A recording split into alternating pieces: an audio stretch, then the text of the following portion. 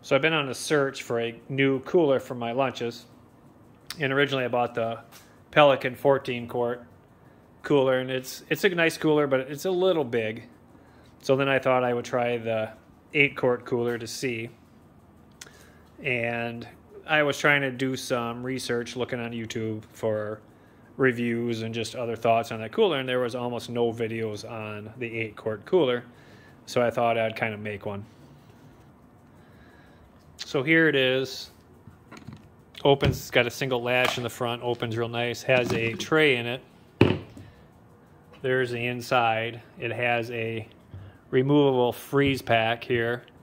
It's only about a 1/2 inch thick. I don't honestly think it is going to do much good to keep things cold, but it's there if you need it.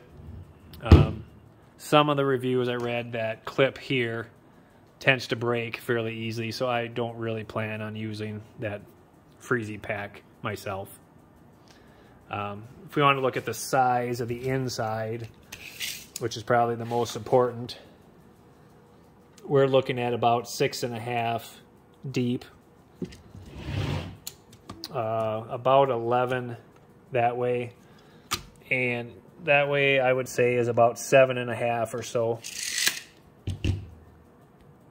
So looking at capacity, or how much it can hold, it holds about a dozen 12-ounce cans.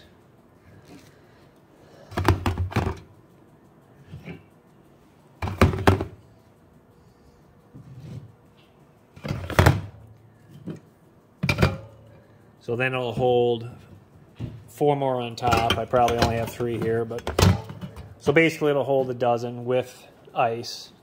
The lid will close that way. Height-wise, the tray is pretty much made to work with the cans, so there's just a little bit of room from the top of the cans to the tray. If you use 6 12-ounce cans, you can get one of the blue freezies in there. It's fairly snug though. I mean, I'm probably about 1 inch from hitting the bottom and it's already putting some pressure, but it does work. You could do that if you wanted to and have a little bit of room here for something, or ice. Personally, I usually have about 4 sodas that I bring to work. And then normally I would like to bring a couple waters. And with this cooler, a normal 16.9 ounce bottle of water is too tall. It won't close. What you can do, what does work, is if you do that, you'll get them in there and actually have more room too for ice. The tray would fit that way. So that would work fine. I will probably just end up buying a case of the shorter, 12-ounce waters or whatever. And then the top tray, on a normal day, I probably will pack a sandwich bag full of grapes, a sandwich, here's some apples. That's pretty much a typical lunch for me, and it does close. Sandwich might get smashed a little bit, but overall it's not too bad. I think you could put the grapes down inside with the ice and the soda, and then of course then you got lots of room for your sandwich and some apples and whatever else. But so it's a pretty decent size. I do like it. It's been working well for me so far. So there is a cubby for dry storage on top if you want to throw a cell phone or a wallet or something in there. I don't think it's waterproof by any means. There's no gasket or anything. Some of the negative reviews have been this latch is hard to open one-handed. You really can't. You almost need a hand behind to hold the cooler while you press with the other hand. So that is kind of a negative.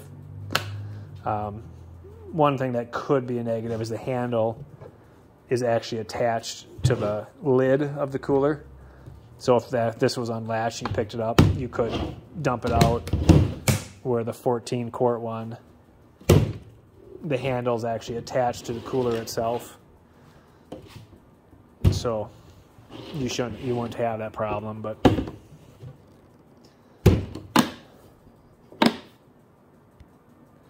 here's a size comparison to my cooler I was using, just an old DeWalt. It's a Rubbermaid cooler. I'm not even sure what size it is.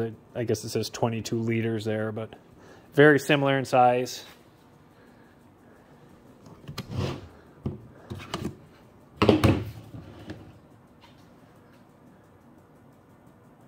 So anyway, hope that helps someone.